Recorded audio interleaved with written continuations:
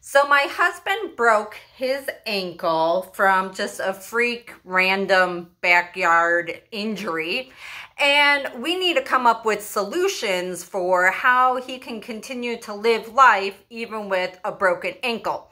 So I started looking into some of the other options that are on the market. So one of them is called an iWalk crutch. Okay, now the parameters for using an iWalk crutch is having certain heights, so 4 feet 10 inches to 6'5", less than 275 pounds.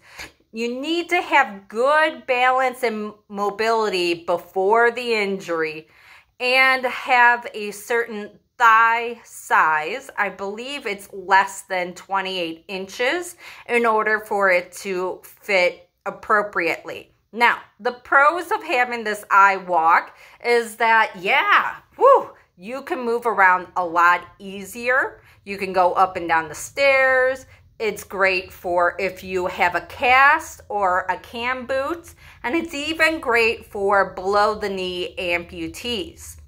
Now, the cons, okay? You got to pay out of pocket. It's a pretty penny. Sometimes people report having a painful spot where the top edge of the boot or the cast hits the apparatus of the iWalk crutch.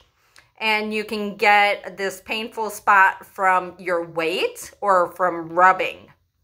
Okay, now if your cam boot has an air bladder, like the pump up button, you cannot use the iWalk, okay?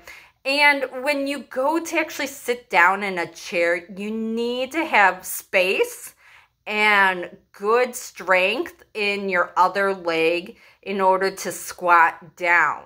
So essentially, it kind of takes out the leg that has iWalk on it, and then you have to squat deeper. Okay, so check out this video of somebody using an iWalk crutch at the baseball field.